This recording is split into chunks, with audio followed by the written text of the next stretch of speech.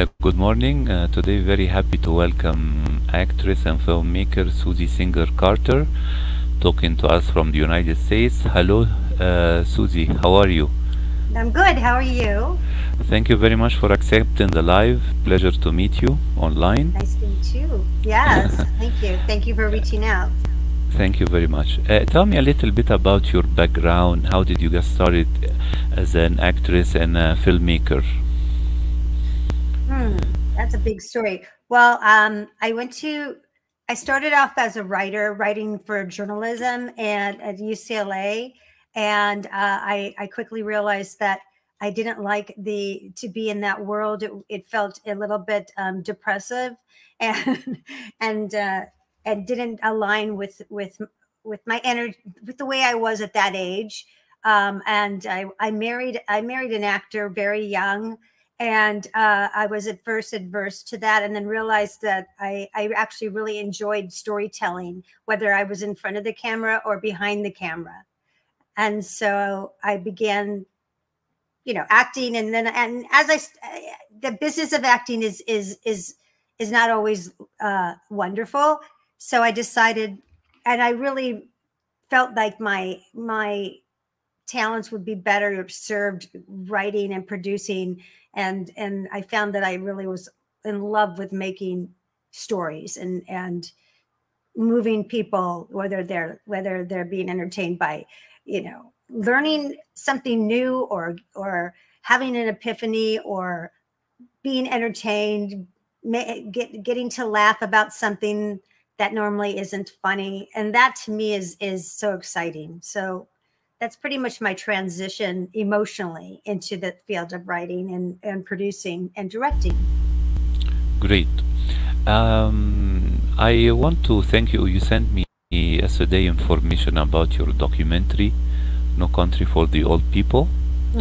And I want you to share with our listeners and viewers what inspired you to create this documentary, and how the documentary was received, and how, from your point of view and also the point of view of viewers, how did it shed the light on the issues at the nursing home system in the United States? Right. So thank you for asking. To be honest, we are in the middle of producing it right now. And the way that it became, the way that it came into my purview was on personal experience. And last year at this very time, I was going through the horrible nursing home system that I had no idea was that broken. And I was trying to advocate and protect my mother, who had Alzheimer's and was being bounced around within this system, which is really designed to make people put profit over people. It's a very lucrative business. And the business of aging is very, very lucrative. But nobody knows that. I didn't know that until I got really in the weeds and saw how powerless I was to protect my mother, and the egregious kind of treatment on our loved ones and our elders and our most vulnerable is daunting and truly unbelievable. And when I was telling people, when I was in it, what was going on, I could feel their skepticism and their doubts that is she really talking about this wonderful place? Like, my mom was at a 5-star facility that was had a fantastic reputation. And, and the truth is that what I found deeper as I got more into this idea of doing a documentary, that, it really falls down to the problem of ageism. And that ageism, that idea of individualism has really permeated not only the United States, but almost all countries. There's very few locations that really still revere the elder and keep them, involved in community and respect the experience, and, the values and the dignity and the respect that they deserve. So it's sadly it's sadly becoming pervasive. So I started producing this with my partner, Rick Montcastle, who is a retired attorney general, who was the topic of the miniseries from the Dope Sick miniseries on Hulu, which really portrayed him when he was going after Purdue Pharma for the off-marketing of Depakote and the whole opioid crisis. And this was a mini series. And I have a podcast called Love Conquers Alls. And I invited him to be on my show because the very last episode discussed his next case, which was against Abbott Labs for off-marketing a drug called Depakote to nursing homes to chemically restrain their residents. And my mother was a victim of Depakote, and it's quite it's a drug that should not be given to older people. It's a drug that is meant for epilepsy, to control epilepsy. For people with dementia, it can cause all kinds of problems, including death. My mom became immobile, incontinent for the rest of her life, the last 8 years of her life, because of the drug that I had no idea she was on until I did. So Rick, who also investigated nursing home fraud and abuse for over 25 years, he was the first one to enlighten me and tell me that I was up against a systemic issue, and that as many places and people that he prosecuted within this issue, there has been no change. These issues, these horrible issues, have been around for decades, and he really saw no light until we together, when he was thinking of me as a filmmaker, we both thought maybe there's power. Well, I know there's power in storytelling, and I think that he saw it through some of the visuals that I was shared with him, and thus the idea of No Country for Old People was born. And it's really taken off. And I have the most amazing experts who've been advocating for decades, really being honest and laying out what's really going on, so the public can really understand and pay attention. And hopefully this documentary will elicit a very emotional response, which is what we need. And then that would lead to a movement, and that would lead to real change. Because right now there's no incentive to change the model from the top. Yes, I don't know, Susie, if you noticed last month there was some demonstration in France when the French president wanted to change the age of retirement in France, and so the reason for that, he wanted to diminish the pension given to people when they retire in Europe. And of course, you know, even if you are an actress, maybe you can work hours and hours. I mean, in the creative environment, you can work more than 9 to 5 every day, not like an official at an office or at a facility. And then when you sacrifice your life for an entity, and then you would like to retire and to give some time to your family, because I imagine when someone retires, his sons and daughters already they have their own lives, you know. What I wanted to say, I mean, do you think that right now the mindset of governments is to get rid of all people, you know, and not to care for them? They only get from them their youth years and energy, and then they end up with nothing. They don't want them to live after they retire. Do you think that's what's happening right now, not only in America? I think that's a very it's a very insightful, I mean, you know, it incites a lot of emotions to think that way. And in some respects, I think that might be true. and because our elder community can look like a burden and a financial burden. It can look, like a resource burden. And then on the flip side, there is the potential, and this is what the issue is here in America, and it's not happening just here. It's happening in the UK and in Canada and in New Zealand and Australia and in Spain, a lot of places where, our elders are being warehoused, really.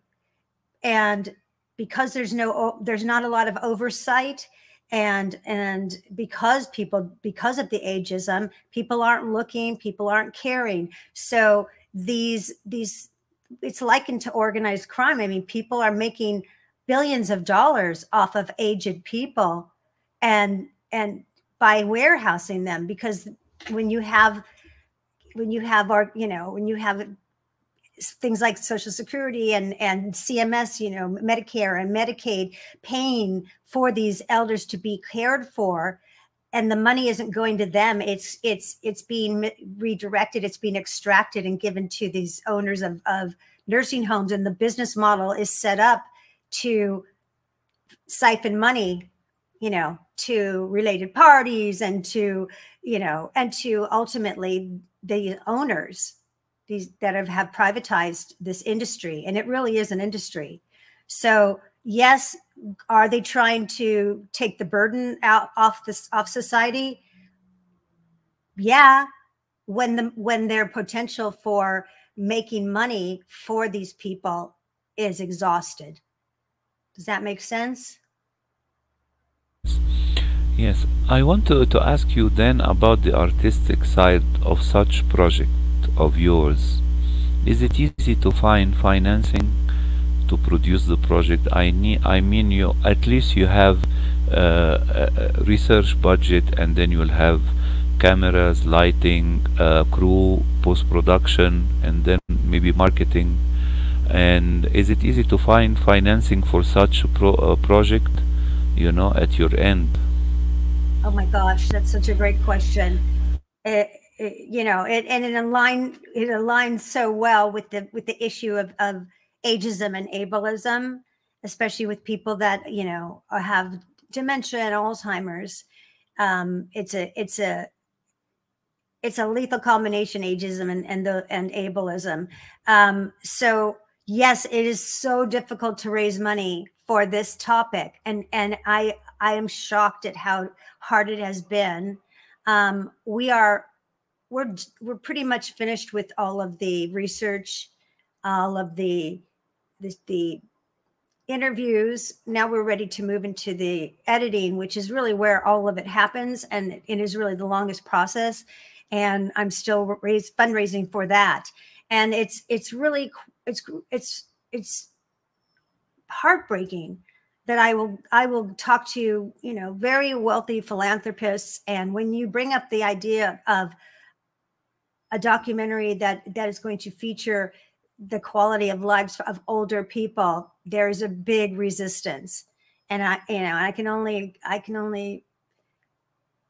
say that I can attribute that to ageism and the fact that people just don't care. They don't want to, or they don't want to look at it because it's too hard of a topic to look at. Nobody wants to think about getting old. No one wants to think about dying. But the truth is that that's where we are all headed. And why not make it a better transition? Why not have that chapter be lovely as it can be? Why wouldn't we? But until you experience this and see how horrible it is, you won't know. You can't know. But yeah, it's been very difficult to raise the money. We have succeeded to get this far, but it's not enough. It's not enough. Do you think you will face such difficulty in distribution and sales of the film once finished? I don't. I think once, because I'm very confident in my filmmaking. I know just from the sizzles and the trailers that my my team and I have put out so far. They're very evocative. They are the emotion when after I've shown them, you know, I just shared it at a Unity panel with the Great Panthers of New York City. And after we showed this 13-minute sizzle, the emotion was palpable. I mean, you could feel it. And that was on Zoom. You could feel the heartache. And so I know that once this is ready to be distributed, I have no doubt that this will be picked up. So there is no doubt in my mind. Yeah, because I'm looking at this as, this is not an expose. This is a story. This is a movie. This is a story. It's a love story about my mom and all the other people like my mom, because even though it's her story, it's your story. It's my story. It's everybody's story. So it's going to resonate. Yes. I want to ask you, tell us a little bit about your work with Alzheimer, Los Angeles, your campaigns, and also your caregiving advocacy. What can you tell us about it? And if you like as well to invite other people to join your efforts as well, it will be great through this interview. Yeah, that would be wonderful. Well, I got into the advocacy and in terms of caregivers and Alzheimer's when my mom was diagnosed. She passed away last year. 16 years before that, she was diagnosed. And then in 2017, I did a short film called My Mom and the Girl, based on my day in the life of the year that my mother lived with me. And that movie starred an iconic,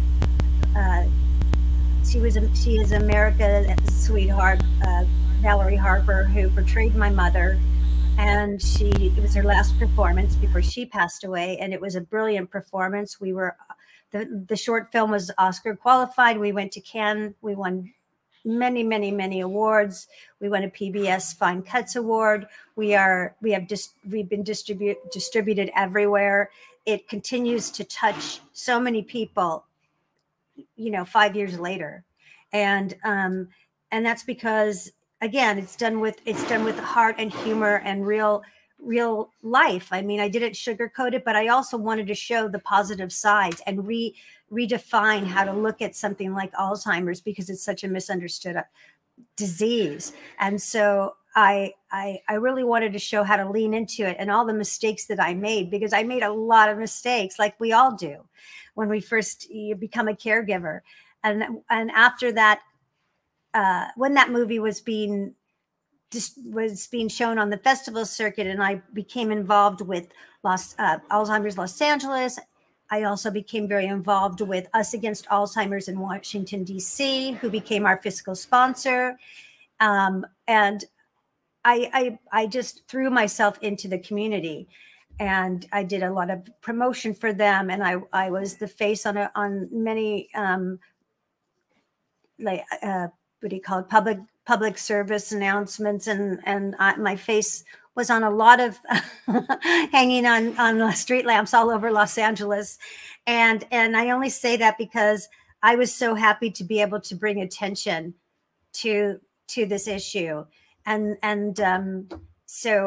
last year, at the end of last year, I emceed the Alzheimer's Association walk for Alzheimer's, and that was such an honor.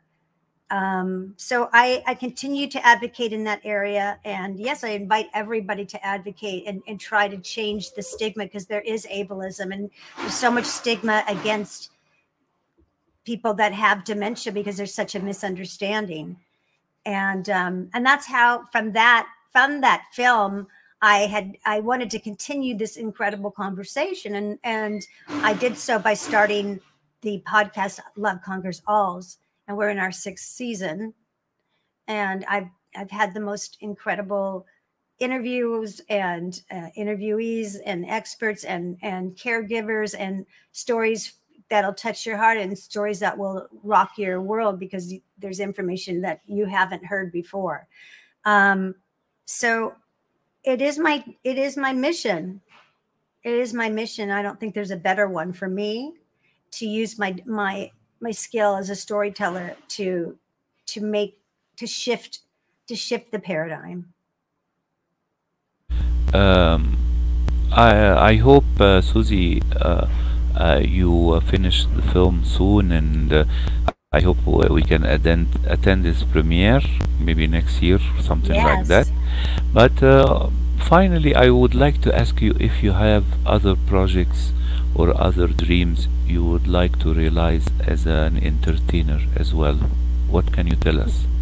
Yes, I do. I have a film that I wrote, a film called Run, based on, I was hired to write, adapt from a book called Plain Jane.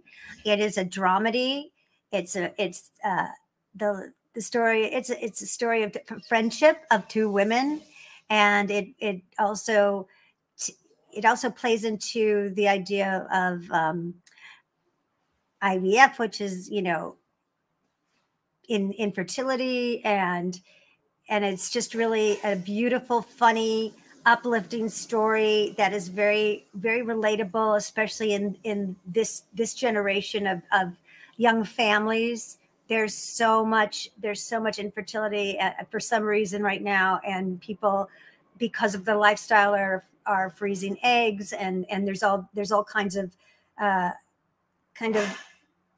issues about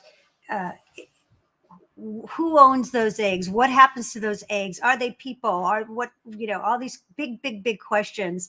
So I'm very excited about this project. I'm attached to direct. We have Leighton Meester attached from Gossip Girl, and we have Rose McIver from this incredibly popular show Ghost, and The Lovely Bones was her first film, and I'm extremely excited. We will realize this in I believe 2024, because COVID pushed us back a little bit, but that's my next project.